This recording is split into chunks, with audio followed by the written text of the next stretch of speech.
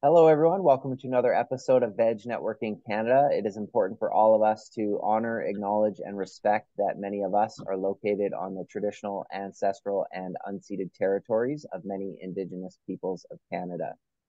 Welcome again. Veg Networking Canada is a community where vegan plant-based companies connect and collaborate. Today, we have a special guest who is a three-time nine-figure exit entrepreneur, a world-class mentor and investor to many around the world, an award-winning keynote speaker and podcast host, an Amazon best-selling author, all with a passion for family, community, and holistic health. Veg Networking Canada is pleased to introduce the CEO of Fata Associates. Welcome, Mike Fata. Thanks for having me and the warm welcome. Thank you so much. We're happy to have you here. Can you tell everybody listening a little bit more about your own vegan plant-based origin story as it relates to Manitoba Harvest and much of your investment portfolio? Yeah. Well, my health journey started with hitting my rock bottom at 18 years old and weighing 300 pounds, and then trying different diets and lifestyles as I started working out and exercising and playing with food, and that led me to starting Manitoba Harvest, which we founded in 1998 and really helped pioneer the hemp food movement with hemp hearts and other products, and successfully grew that business over the last, for 21 years. And then 4 years ago, sold the company to the largest cannabis company in the world. And since then, I've been investing in mentoring and advising other founders in the natural product space, all of which are offering what I believe to be world-class, but world-class plant-based products. And Soul Cuisine would have been the one that we sold the business, exited the business last year, but there's another 9 in my portfolio. And in terms of the vegan plant-based part, like why, as an investor who could invest in anything, like why does that speak to you? Why is that important to you, or is it just happenstance? That's important. I mean, so I'm not a vegan or 100% plant-based right now. I have been a vegetarian and a vegan throughout my health journey. If people ask me to qualify a diet, I'd say I'm a qualitarian. And so, I eat mostly a Mediterranean diet, predominantly fruits and vegetables, but some animal products and support organic agriculture for a long time. As it relates to investing in companies, I don't know. It was part, you used nuts for cheese for an example. You said you had Margaret on the show. I never really liked cheese because it didn't make me feel good eating it. And so, but I hadn't met a plant-based cheese that I fell in love with until I met Margaret and tried nuts for cheese, and it was a no-brainer for me. I kept adding it to the grocery list for my house, and then met Margaret and realized just how awesome of a founder she was, and it made it when she asked me, "Hey, do you want to help me grow the business to the next level?" It was a no-brainer for me to invest in and also start mentoring her, but now chair her board of directors and really help her with the governance of the company. Incredible. Now, in terms of your entrepreneur origin story, did that actually start and begin with Manitoba Harvest, or was there something before? How did that unfold? Yeah, I mean, I feel like I've been a born entrepreneur growing up with a single mom and a poor family, always thinking about how do I make money. And so I left school when I was 14 and I started working. But I was working for other people, mostly in the construction industry. And so Manitoba Harvest was my first formal business that I had started. And really without a formal education, it was all just self-taught. Like how do we start this not only company, but start a new industry? And speaking of starting it yourself, from not coming from that area or that arena, did you yourself have mentors at that time when you started that, or? Yeah. Well, my mom was my biggest mentor from the beginning. She was in the worked in retail, so worked at Shoppers Drug Mart, and so when I was starting a consumer packaged goods company, she had a lot of value to add to and show me how to start a business. But there was two other co-founders of Manitoba Harvest, Martin and Alex, that had been working on hemp and getting hemp legal for a number of years before that. And so we kind of combined that they had a background of a starting up in pioneering hemp, and I came from my health changes and a super high interest in all healthy things, and knew that hemp parts and hemp oil just even though people didn't know about it and it was a new industry, that there was going to be a huge demand that we could build over time. Wonderful. Now, you might answer this question from what you have going on with your mentorship leadership part of the business, or speaking to it from the CPG lens. But the next question is, what are some transformations or trends in your industry? Yeah, I think that two ways I would think about it, and some of this the pandemic really intensified. But need states are one way of, and there's trends based around kind of need states. Energy being one of them, relaxation being another one. Whether that's relaxing or kind of sleep. I think digestion and kind of all that surrounds the kind of microbiome and metabolics is another kind of need state that's waking up.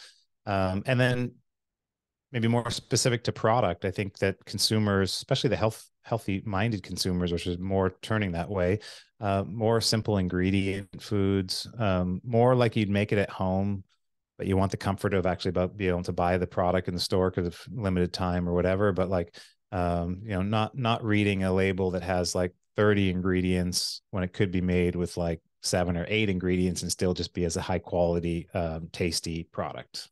I see those two kind of combining together. So if you can give a consumer, satisfy the kind of need states with this healthy, cleaner label, and backed by kind of the quality or trust. So whether that's food safety and quality, plant based in their organic and non-GMO, these kind of benefits to consumers as well. I think that's all shaping some of the products that we're seeing that are breakout products right now in the marketplace. Yeah, and I think a lot myself and probably a lot of people listening, that term need state and the way that you kind of went deeper into like energy and relaxation totally makes sense. And that's so thank you for that. I know some founders are going to be listening to that and I probably popped out for them really focusing on need states. So that's interesting. Now, in terms of the future, for Fata and Associates, do you want to like walk people through like what Fata and Associates, how it started, where you got to today, and then where that's going to go in the future? Yeah, I mean, quite simply, Fat and Associates is just is my family fund and family office, and so it could be named anything. Maybe the name will change. Fat and Associates because I had a good mentor and he his name was Southworth and Associates, and I was like, okay, if you're going to represent yourself and your family office, but it could be Fata Family Ventures or Fata Family Fun, but it is our small family office, and then the work that I do not only from investment, but some of the other ways that I help entrepreneurs, if it's an advisor, board member, or growth coach. My book, some of my other things, all run through the company, but maybe it's time that there's a sexier name for it or something. Awesome. And we'll touch on because we have a question about resources. And when I was thinking about this conversation, it was interesting because I was looking at some of the things about resources, books, podcasts, websites, and things like that. So you're going to have a lot to speak on with your own. But for right now, do you want to touch on the conversation about giving back and charity? Like, what does that mean to you? Do you do that in your own professional life? Do you give back? What does that look like for you? Yeah, I feel like I built my success off of giving back, and I talk a lot about it in the book because I believe it's a principle that a lot of not only entrepreneurs but people in their business or career or entrepreneurship can really use to be a catalyst for growth is their giving back. And so I've always aligned with my passion. So at first it was like volunteering and spending a lot of time helping at a larger level, like industry level, being involved and chairing the Hemp Industry Association. And then I ran the Organic Trade Association on their board for 6 years. And then my most recent was the Canadian Health Food Association for 6 years on the board, and like really helping these national organizations to grow and prosper so they can have a bigger benefit to the industry. And so just kind of completed last year 25 years of nonprofit volunteer work, and decided that it was time to take a year or two to think about what I wanted to do next. But that's an example before kind of getting into the more specific, like mentoring and the time that I spend there, my impact in a larger sense to try to make this world a healthier place. And touching off on that, do you have any favorite charities that, like, from like a monetary standpoint, that you've loved to support throughout your life? Anything that's meaningful to you that you want to kind of give a shout out to, or no? Yeah, for sure. I'd give a shout out to Community Food Centers of Canada. I think they're making an impact, and we've been a supporter. Um, and some smaller sense in regionally too on some of the initiatives around Manitoba. But I could tell you that the far majority of my time or the investment that I've made in philanthropy and charity is with my time, and because time is very valuable, and I know it feels good for me to do that, and I can make an impact that way personally, and show my kids that. So more of my time has been there, and than just doing investments into these charities. Yeah, totally. Now, for the founders listening who perked up when you started talking about board of directors and everything like that, because that's a common question that you see a lot in the founder space is like, how do I go about looking and what do I look for? Do you have any just like concise tips or points for those people listening that are definitely wondering more about that?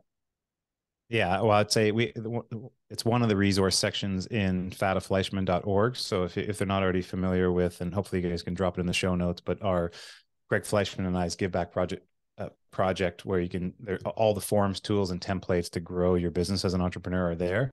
One of them is around governance, and we have a whole folder and section on it, because before you go kind of searching for people, it's important to say, like, what am I looking for? And a big difference where, depending on where you are in your career, if you're not owning the business, or if you are an entrepreneur, on like, what do you need help with? And that starts usually with a SWOT analysis of understanding your strengths and weaknesses, and then you could define. I could tell you that my mentors and which ultimately became some of my board members were subject matters experts in one department of business. So I had my sales mentor, my marketing, operations, and finance, and that's just the way I like to think about things and think about business and growth. Very much like in your personal life, you'd be thinking about your health and your family and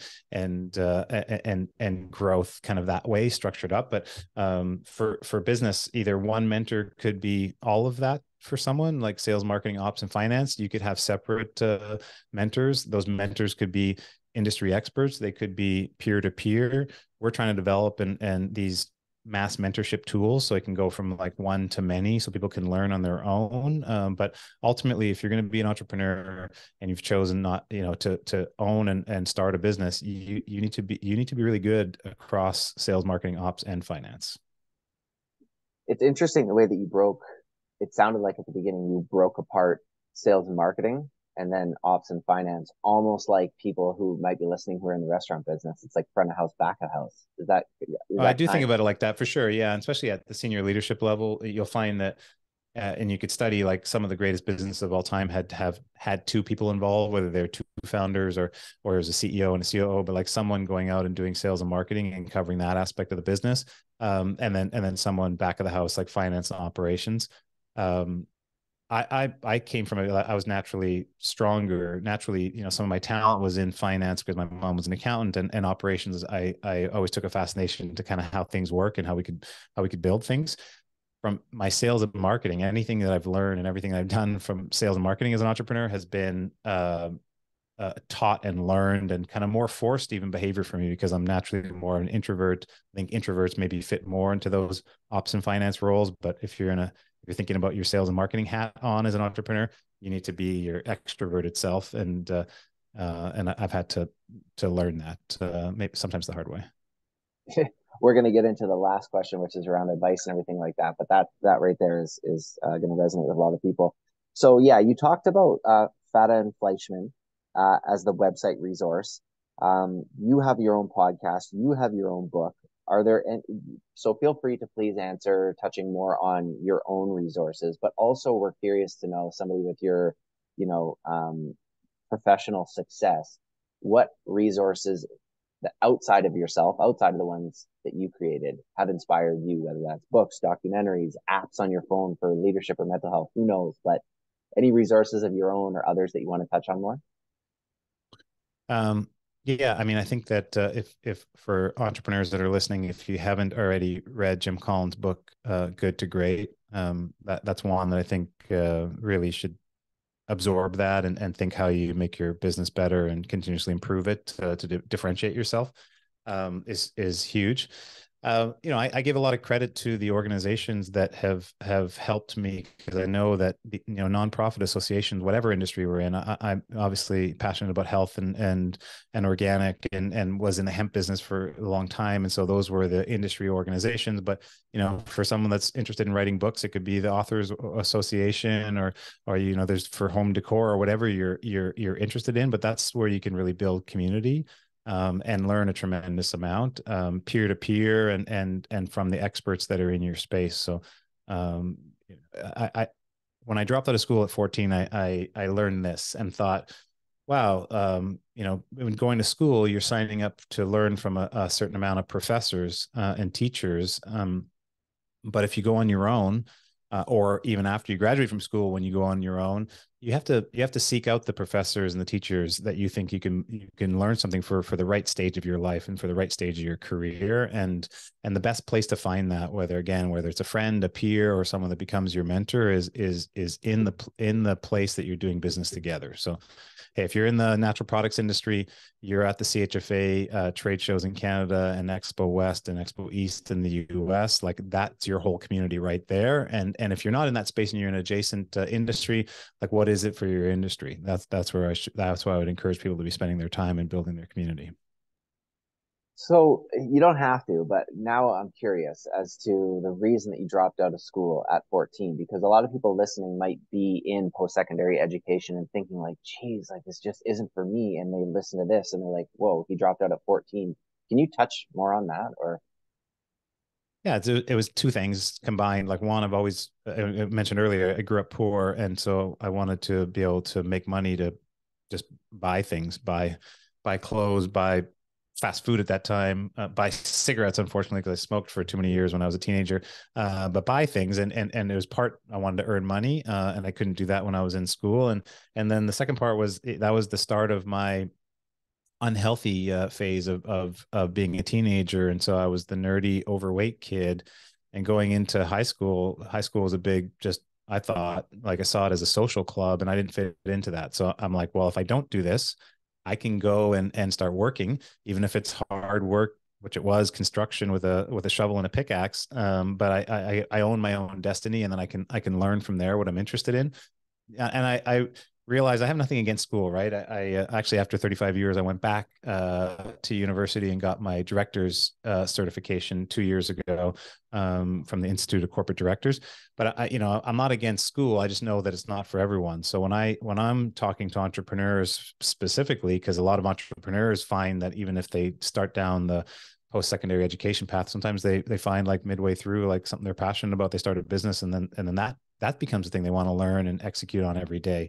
Well, make that leap, go for it, because if you look at a lot of successful people in life, they've done that. So I'm not the only one nowadays. It's not talking about like there's not just one way to educate yourself, and there's just not one path. So you got to just be mindful of what's right for you. And fortunately, I came to that at 14, and my mom supported me when I told her, hey, I don't want to go to school. She said, as long as you got a job, yeah, that's good, and away I went. incredible, incredible. All right, it's apparent that your mom and the founders that you work with and community is all very much so like a deep, deep rooted source of inspiration for you.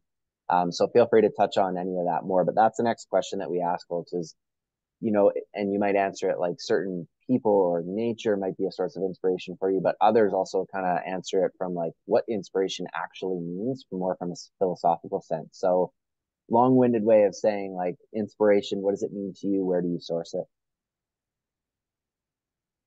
That's a great question. I like that one. I think that like being inspired for me is being within my spirituality, and I've felt like my spirituality.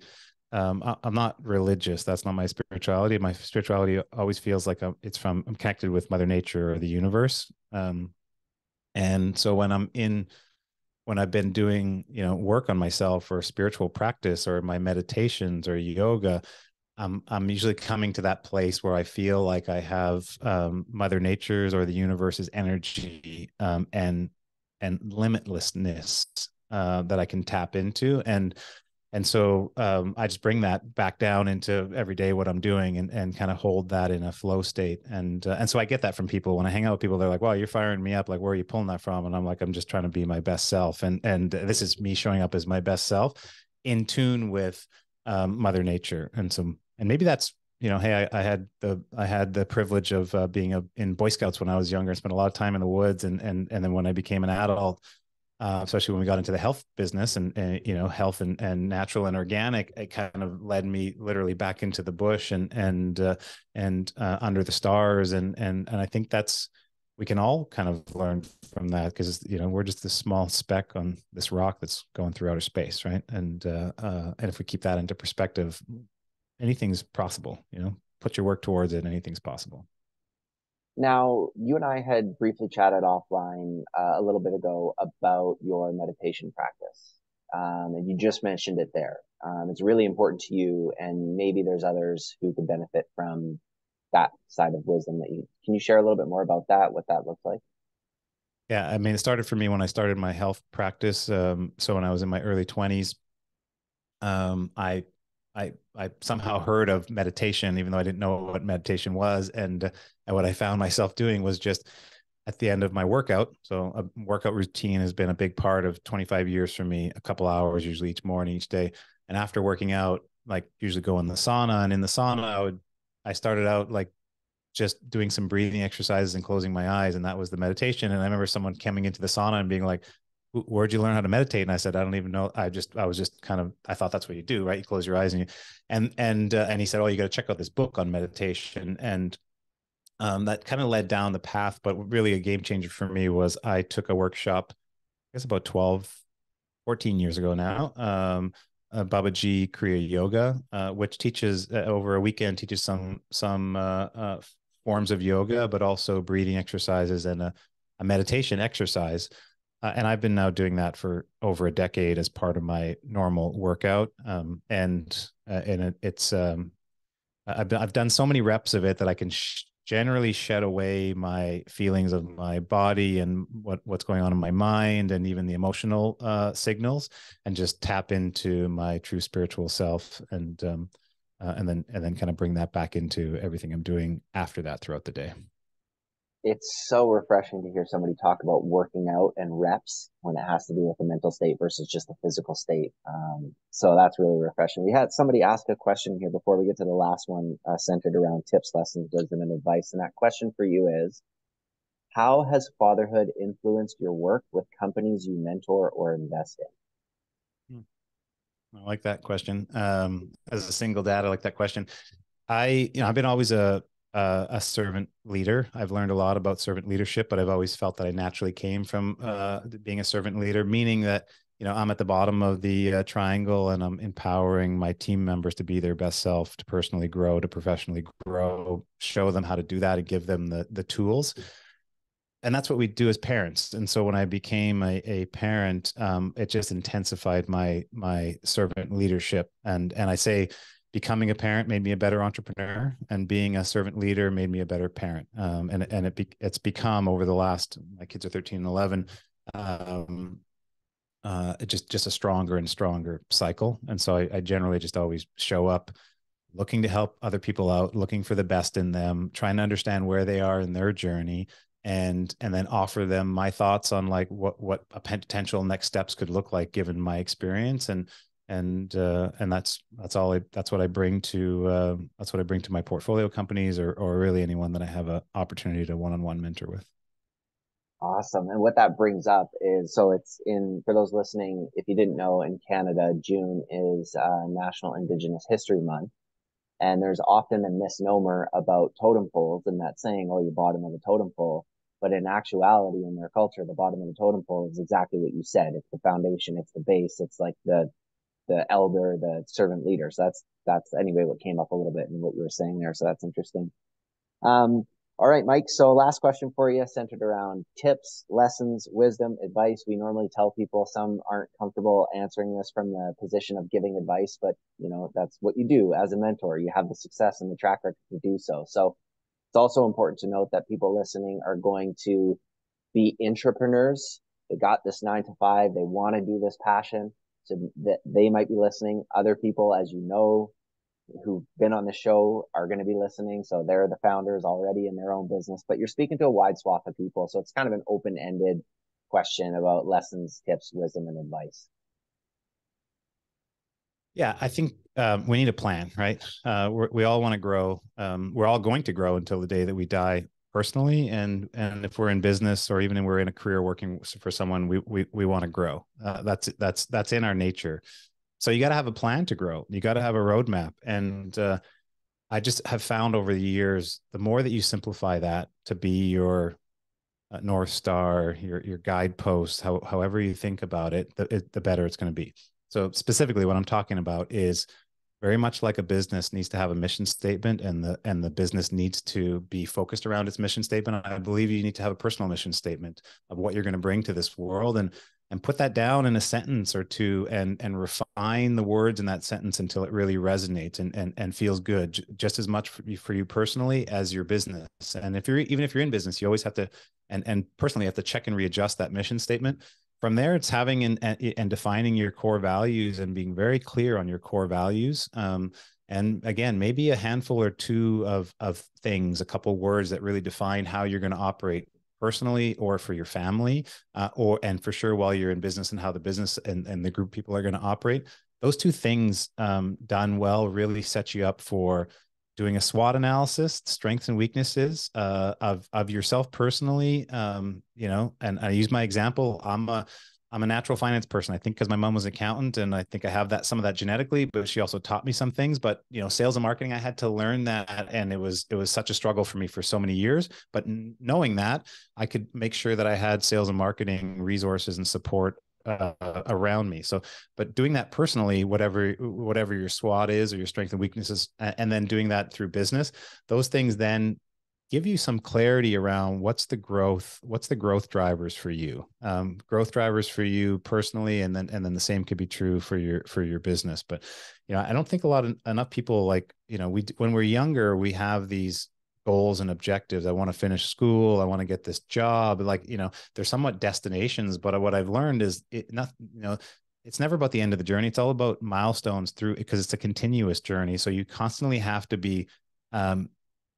detailing your plan and then checking and revising your plan. And if you simplify that mission, values, SWOT analysis, and then your growth drivers, you're going to be so much better off, to the point where, and I share this so much with people, but I'm trying to think about how, whether I do a little course or something that makes it highly simple, because I've seen the impact on people when they just start putting their muscle to a clear growth plan for them personally, and then for sure for businesses, what the impact is.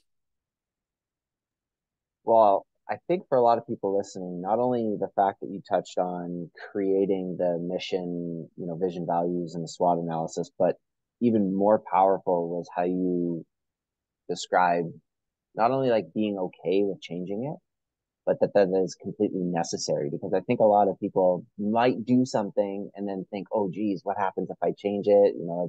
But you're saying no, Well, and that's yeah, like, it's scary.